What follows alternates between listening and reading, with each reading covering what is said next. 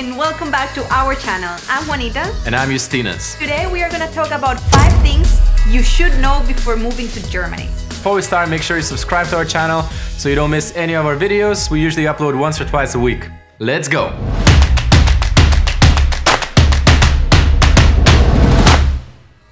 We were living in Austria, and after a lot of talking, we decided to move to Germany. But when we arrived here, we didn't know a lot of things that I think is very important for you to know, because Germany is a very different place, let's say, because it has a lot of rules and a lot of things to follow. So that's why we are doing this video, just to let you know 5 things that you should know before coming here, that it will be very helpful, I think. Number 1. Before you move to Germany, you have to start looking for an apartment. Unless you're moving to a very small town or village, it's very likely that you're gonna have trouble finding apartments in most major German cities. And we know this from friends living in Berlin, Munich, and ourselves living in Hamburg. Yeah. It's extremely difficult to find an apartment, especially if you're a foreigner that doesn't have credit history or any employment in Germany, like employment history or salary. For example, before we moved here to Hamburg, we rent an apartment. So it was a friend's of a friend's apartment. And we stayed there for a month. In the beginning, we said yeah, let's rent an apartment. We know that we're gonna find an apartment maybe, I don't know, in 1 week, 2 weeks. We actually thought about coming to Hamburg and renting like a hotel or an Airbnb. And we were talking, maybe I take a week from work, a week holiday, and then Juanita comes for like another 3 days. Yeah, we thought like 2 weeks would be more than enough. It was crazy. It was crazy because 1 week, 2 weeks, 3 weeks was passing. Nothing. Like 3 weeks we still had nothing. Yeah. Not a single lead, not a single reply, I think. And then we every day were sending emails, really going appointments and working super hard to get an apartment. Full time 1 month job for 2 people. Nothing. What makes it really difficult to get an apartment when you move to Germany without any history in the country is that you don't have credit history. It's called Schufa in German. And that's something that every landlord, every real estate agency is asking for, as a first thing. You have to show the Schufa or credit score. Yeah. And without it, it becomes really difficult. Because A, if you don't speak German, you're already kind of narrowing your opportunities. And second, if you don't have a credit score, it's the worst. It becomes extremely difficult, because I think landlords get already kind of suspicious or weary if you don't speak German. And then they ask you for a credit score, and if you say oh, I don't have a credit score, I just moved here, you can just see how your chances just kind of close and disappeared. So I think the tip here is if you're coming to Germany, maybe if you have a friend here or someone, maybe that person could start helping you to search for something, maybe go to some appointments or something. The tip here is, if you're gonna come to Germany and if you don't have no one here to help you, is start searching for an apartment to share. I think that's something that we thought of as well, just to share an apartment for some months. And I think that will help you to build your credit score, because that's the only way. If you come new to a country, you're not gonna have another opportunity to have this. Yeah, the reason why it's easier to find a shared apartment is because the risk is lower for the landlord. Obviously, you're sharing the rent money with 1 or 2 or 3 other people. So you're much more likely to get a shared apartment without having a credit rating. And another thing is, it's much easier to get an apartment if you are coming for a job.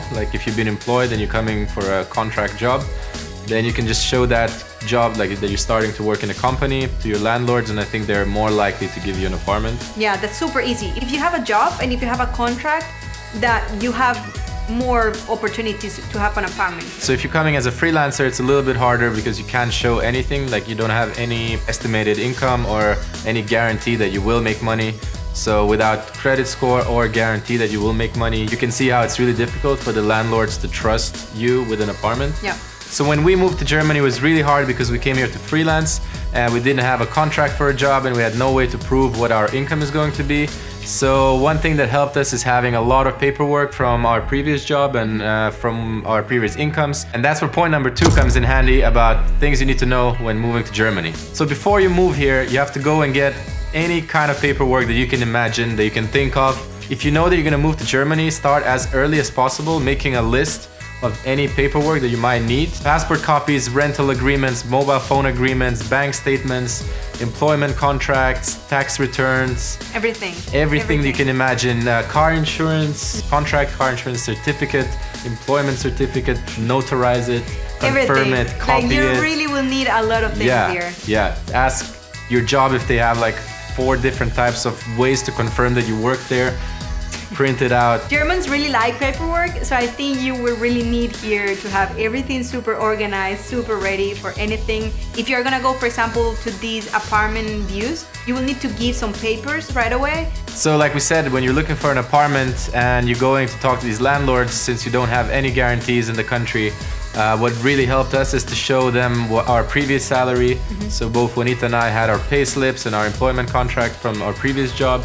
And we could show them that we did earn good money. So then we can talk to the landlord and tell them that we moved to Germany because we had better business opportunities here and that we're planning to grow even more. So if they can see that you had a good salary and a good job in your previous country, it's, I think, easier to convince them that you will be able to pay the rent here, and you kind of gain some like trust, respect points from that. Even though I think it's not like legally acceptable, no, but they it can will see. help for sure. And when you find an apartment, you need to be super careful that that apartment could be registered in the town hall. Is the main thing here. If you don't have an apartment, you cannot have health insurance or bank account or anything. Nothing. You can't have a phone contract. Can't have internet. You cannot exist in Germany without an address. Exactly. Like your life in Germany starts with an address. Exactly. So come to Germany, get an apartment, ask if that apartment or that room that you're gonna get could be registered in the town hall, and with that you will be a citizen and like a person here in Germany to rock and roll. Yes. All right, and a bonus point for number 2 is that you might need to prove how much money you have when you move to Germany if you're not from the European Union and if you have to apply for a visa. So if you just moved here, you don't have a job, you came to freelance or to be an artist or something, and you're applying for a visa, or for example, maybe you're planning to look for a job once you moved here, you will need to prove that you can support yourself for a certain amount of time. Yeah.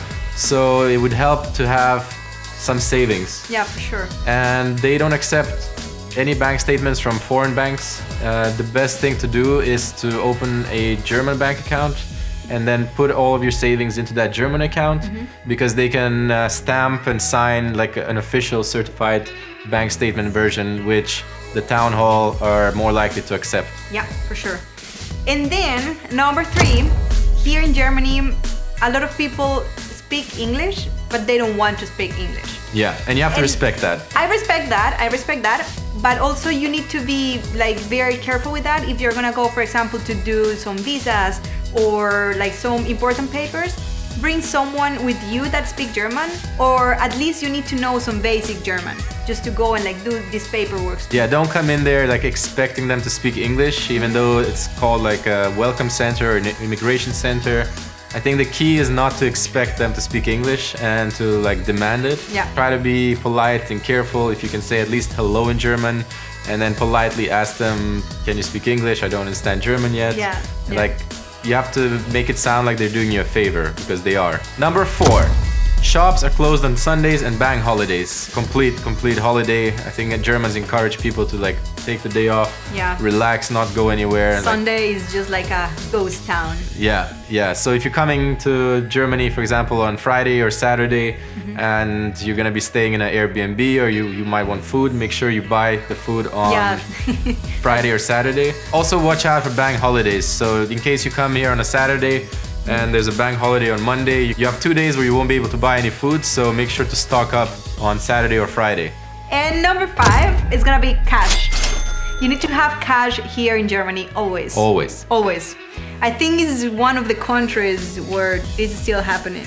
Yeah, it's crazy. Everything is so developed, like the infrastructure and healthcare and everything. Everything. But they just don't want to take cards, like smaller businesses especially. You can buy everything in a grocery store and or like a big major national business. Yeah.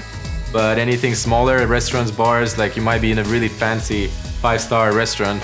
And sometimes you have to pay with cash. Yeah. So be careful with that. Always have some cash in your pocket, just in case. You never know. Here, any business could say like, sorry, no cards. So I think that's a big thing also. All right, so that wraps up our 5 things to know before moving to Germany. We hope you enjoyed the video. Make sure to hit the subscribe button, like the video, leave a comment below if you want us to make any more videos. So keep watching our channel and see you soon.